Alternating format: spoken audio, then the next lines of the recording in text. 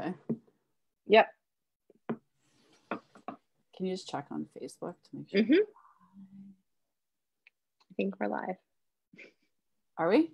Yep. Yay! Okay, guys, this is totally impromptu because I'm sitting here with one of my business besties. This is Lindsay from the Nourish Life. She is also Nourish Company. Sorry, my group is called the Nourish Life, but the Nourish Life, the Nourish Company. She's also a nutritionist, a health coach in the realm of helping busy moms lose weight. And what else are moms? Can we just be honest? What else are moms besides busy? Let's just be real. Especially right now, right? So we were sitting having a little powwow chat, and I was just like, listen, we need to take this live in my group. Do you mind? And she was like, no, I got half an hour. Let's do it.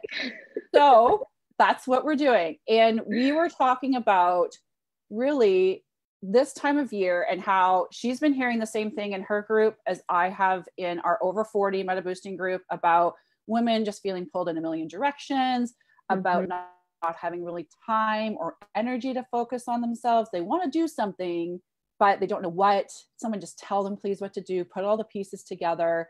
But now is not really the time, right? But then we're also hearing, I've been stuck for over 2 years. I don't know where to turn. I have this goal of running this triathlon, but I want to lose 20 pounds first. I haven't felt the same after kids. And I've tried Weight Watchers and keto and Beachbody and doing all these things. And I work out all the time. My peeps do anyways, and not seeing any change, because for my people over 40 is different. And we talk about that a lot in our community. But then Lindsay and I were chatting about sort of this story that we tell ourselves, and we're going to share our stories here in a second about, because we both are metabolism, fat loss, weight loss, success stories in our own right. We're going to talk about just sort of the shifting that we had to do, especially around this time. And that both you and I started in November when we were like, something's got to shift here. Something's got to change. Over 25 years experience for former professional athlete. And I was like, over 40 for me was different. Something's got to shift. So share your background, Lindsay, a little bit before we get into basically my story is, so growing up, I'll try to make this as short and sweet as possible. I was overweight my entire life. And my dad's side of the family was really heavy. So I literally thought that was just my genetic destiny. I was always going to be overweight. And so, especially in my 20s with university and everything, the weight just kept on creeping on and I couldn't get it off. And I think that was the thing, is I was chronically just extreme dieting, diet after diet. I think I did up to I would do 5 diets a year, and I was constantly falling off them. And so it was finally when I understood how to support my hormones, how to fire up my metabolism, and do it in a way that honored the life that I wanted to have, drinking beer, having burgers, hanging out with my kid. Well, back then I didn't have kids, but doing it in a way that really sort of honored the lifestyle that I wanted to have, that it was finally when I kicked that sort of extreme diet mentality to the curb and really took control of my health. And so I think, obviously, Moni, to your point, then shit got real when I had kids. Sorry, I don't know if I can swear. You can totally swear. Then then shit really got real when I had kids, because I think that was the thing, is the old things that I used to do to lose weight just weren't working anymore. And so I needed to have, something really sustainable, something flexible for me. And so I created my system. But I can tell you that, what Moni preaches in her community, we're very aligned in everything that we do. It's allowed me to lose. I've lost over 160 pounds in my lifetime. I lost 80 pounds in my early 30s, and that's when my biggest transformation came. And since then I've had 2 kids. And so I've had to do it again. And so, and that's the thing, is I think the biggest thing is sort of shift. I think the biggest transformation that I made outside of the physical, because obviously, yes, fitting into your jeans and feeling sexy and all of that is phenomenal. Yep. But I think the biggest transformation that I made was removing all of those old patterns and behaviors. And I know, Moni, we're going to talk about this a little bit later, but, removing all those old patterns and behaviors that weren't serving me anymore, especially around the holidays.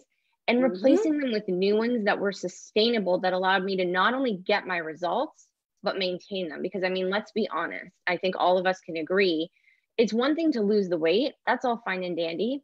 That's not what we want. No. Ultimately, what women want is to be able to maintain those results, in my Yep. opinion. 100%. And my journey is very similar in the sense that I wasn't necessarily a chronic dieter, but I had this sort of athletic mindset that everything that I put into my eating strategy, into my workouts, would equate into performance. And then in our 40s, you go through a natural hormonal shift. Doesn't matter if you're Elle Macpherson or a triathlete or everyone goes through this shift. So when that started to happen, I would just want to do more. Like I was just like, I got to work out harder. I got to eat cleaner. I got to, just do more, really grind it out, really try to put my style of eating and working out into this box where anything external can get into it, aka life. Male, but also too very male dominated. You know what I mean? Like diet culture is so male, like that male dominated thinking of like push through harder, work harder, eat less, no days off.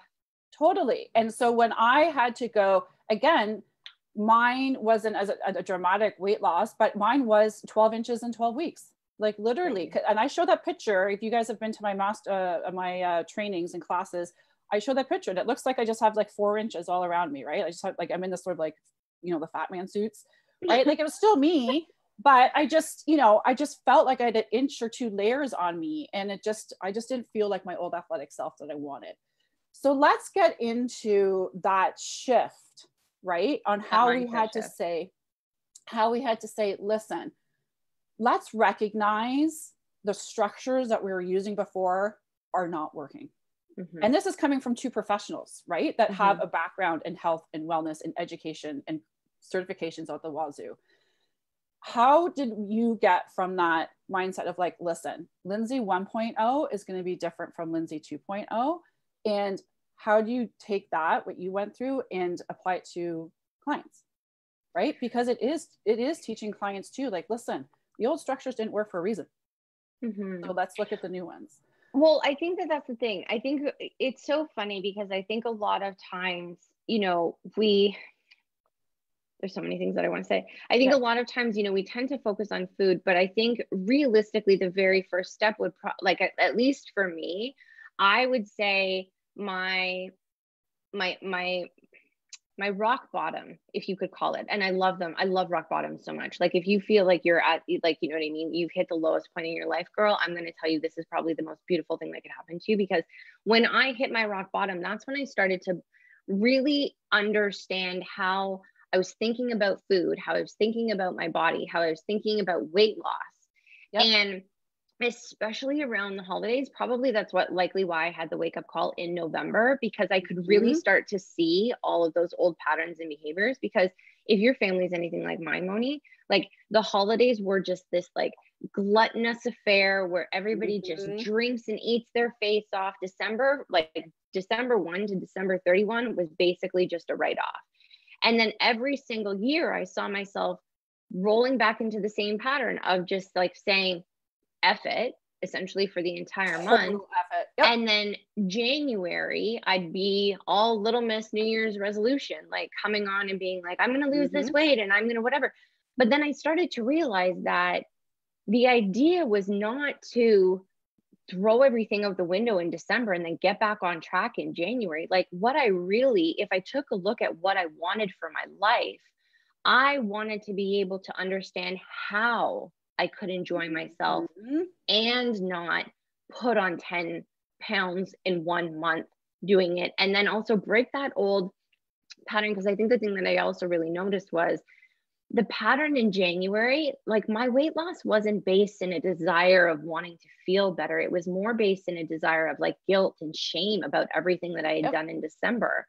Whereas when I really started, when I started in November, and I really started to take a look at, how I wanted to feel and how I really wanted this holiday to, to sort of unfold, it was based in love. It was, these are the things that I really value. This is how I want my body to feel. This is how I want to wake up on January 1st and feel.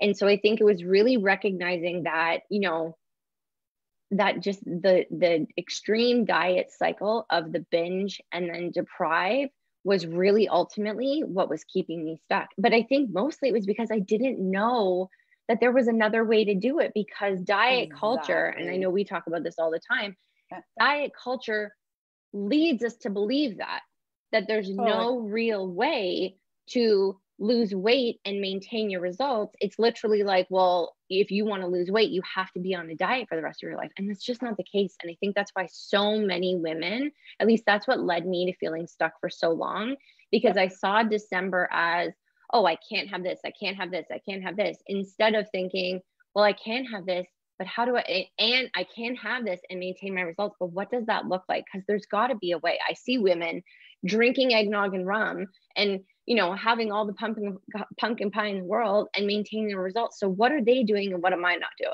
You know what I mean? Totally. I totally get it. And I think it's that gray area. It's extremes, right? And in that gray area, it is that in between of just enjoying life and having food permission and having food freedom and what that looks like. And guys, you don't learn this overnight. This is something you learn with a little bit of time and a little bit of structure around it, right? But it's also that, you know, I feel so pulled in a million directions. I can't put this time onto myself, because let's be real, who runs the holidays? Even though I know the holidays are going to look different from everybody now. Who buys all the presents? Who does the decorating? Who does, you know, cards if you choose to do cards? You know, I guess they're not doing bake sales, but you know what I mean? Like gifts and whatever, we run the show. So you do feel pulled in a million directions. So you think it's all or nothing. And that was me. I was just like, well, if I can't give this knowing 100% of my energy and time and effort, then I'm just going to wait. Totally. And I think that was also, Moni, can I add in something too? Sorry, not to cut you off. Go ahead. But it's just, I mean, I know we do this all the time, but all the time. I feel like the other important thing that I didn't realize is how much of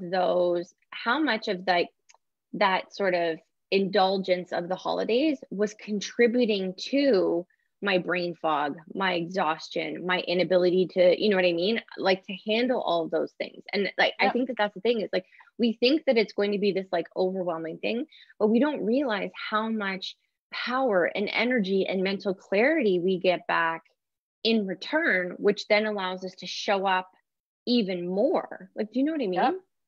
Yep. And that's where a lot of the blanket solutions fail us, unfortunately, is that they jump over into that heavy restriction and like, you have to eat this, don't eat this, do this HIIT workout, journal every day, meditate if you have time. And you're changing all these behaviors like that. Rather than, and we talked about this just before this, we jumped on live here, really focusing on what do we really need to do during the holidays? And it's one thing. When it comes to metabolism hormones, we need to prime ourselves. Yeah. Your bodies will not change. Your cells will not adapt if we don't create a foundation and prime first. Does that mean restriction? Does that mean never having a carrot again or doing all these? No, it's just simple little shifts that you have to make based on what your lifestyle is like to get your body primed, right? You talk about that a lot in your group too, right? About just my God, all we do is talk about priming, because I think especially with women, so many of women at least come in my program who have been under eating for months, trying to lose the weight, over exercise, you know, and again, like we talked about, that masculine, that sort of male mentality of restrict, workout.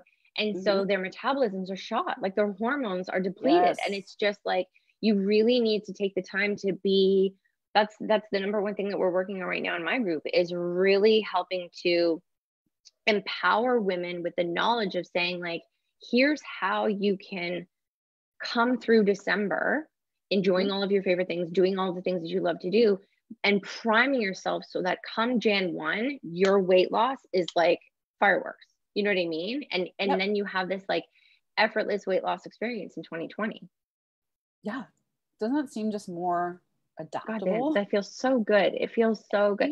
Well, and I think the other thing too, and I know that I didn't talk about this, and I'm sorry for going like off on another tangent, but like, I think the thing for me, the other wake up call that I had, especially as a mom, was, and now I see it all the time, like, was the patterns and behaviors, and I mean, you know, if anybody's like, hands up if you can identify with this, like the patterns and behaviors that my family had growing up, especially around the holidays, where it was like, you know, the excessive drinking, the excessive, which is where I got it from. Like, you know what I mean? I got it from watching all of that. And that was the biggest thing for me was, what do I want to raise? What kind of a, like, do I want to be passing this down to my kids? Like, do I want my kids to, you know, come into December and think of it as this like smorgasbord of, you know, food and what, and excess or whatever? I'm like, no, that's not what the holiday, that's not what the holidays are about for me and my family. And I think it was important for me to sort of essentially change that trajectory, change the future of the family that I was creating by really establishing what I wanted for myself and what I wanted to change in the past. Yeah, we talk about that all the time in our community too, because, and I just was interviewed in a podcast and we dove into this a bit there, and I hate the word balance, but I'm going to use it here because it applies. But especially with kids or and whatever age, because you got two real littles, right? Mine are 9 and 7. I know a lot of people in my community have teenagers, even in college, etc., young adults, but they notice. And watch everything. And knowing that this isn't another thing that mom's doing, and mom can still have, mine's pizza and wine, right? Pizza and wine, and mine's ice cream. And hang out with us, have ice cream while we watch a movie. And there's no guilt around it. There's no around it. It's just being present in the experience, and then learning how to move on, because we've learned, we talk about business as usual all the time in my community. What business as usual means, you've primed your hormones. You're not just muscling into the typical, let's burn off the calories, let's work out harder tomorrow, let's have 3 smoothies in the day to balance it out. That biggest mistake that women over 40 make, because it's that feast famine throws your hormonal level out of whack. So one of the biggest reasons why, if you guys are on my email list and in this community, you've seen a couple of posts go out lately, but one of the biggest reasons why I shifted the 3M system, which is our flagship one-to-one personal coaching program, to a more self-guided on-demand program. Much lower cost, but it gives you that priming, that structure. Let's just get through the holidays, right? Let's get through the holidays, literally step by step, what to do. Very simple, because I get it. I'm not here preaching from the choir saying do all these things. I sent an email out today and I was like, it does not have a 25-page manual that you have to read. You'll probably fall asleep at night, right? Because who's bought a program that all of a sudden you get the program and it's got this manual that's like 25 pages long and you have to try to figure it out. This is not about this. This is literally step by step. It's very strategic on what to do. Prime yourself over the holidays so that when you start in January, it's not this like grind it out. What am I going to do? Let's make 2021 better. So PM me if you want more information from that, or Angela, our community specialist, and we'll get you guys the link to check it out for sure. But that's one of the biggest reasons. Hey, Lindsay, and I love that too, because I think, like to your point, Moni, like it is so essential to use the time that you have now, especially to, you know, check in with yourself and to be connected to have a plan, to have a program, because then that's the other thing too, is like you spend December priming and then January you can hit the ground running. And in the meantime, like that's the other thing, is because, you know, tapping into, you know, a resource like that is going to be phenomenal, because as we all know, like, you know, the same thoughts lead to the same choices. The same choices lead to the same behaviors. The same behaviors create the same actions. The same actions lead to the same emotions. Like, and the same emotions lead to the same thoughts. And so it's just this constant cycle, you know, that you can't break yourself out of. So by exposing yourself, I always say to everybody in my community, you know, information leads to transformation. By exposing yourself to that type of information, especially right now, like truly is really going to set you up. There's really no better way to set yourself up, which is why I think both of us saw such phenomenal results, because we were like, I always say that, like, you know, I could talk about this. We can talk about weight loss until I'm blue in the face, but like what really lights me up is working with women that want to take action. And especially right now, because we talk about that a lot. Like, when you dive in, like, especially right now, like you are basically holding up the flag to say, like, fuck this. I'm not doing this again. I'm not going to do this year. This is going to be different. And I'm going to break this cycle, not only for you, but like for your family, which we talked about for sure. And it's almost like Moni, I'm gonna put myself in the third person. That's okay. Moni, put the pieces together for me. Put the pieces together. Because listen, by the time you're in your 40s, you know what clean eating means. You know how important exercise and movement means. You've been to a few of my trainings where I sit there and we talk about shifting narrative and mindset when it comes to those two things, and how important it is to, you know, shift your beliefs. Like you just said, not just change behaviors, realign with really what you want and the vision that you have for yourself. But I totally lost my train of thought. But anyways, but that's just the way we do what we do, right? Like that's why we really want to, we could talk about this and teach about it all day, but it is action takers. It is about people that take action and want those pieces put together. So, but anyways, my friend, I am so happy and thankful that you were like, okay, let's just put this live. Let's just dive in. Let's just dive in. Because I was like, this is juicy. I need to share this with my over 40 peeps in my community. But again, guys, if you want any more information on the on demand, just send Angela and I a PM. If not, have an amazing, amazing rest of the day. We'll talk to you guys later. Bye. Bye. Bye.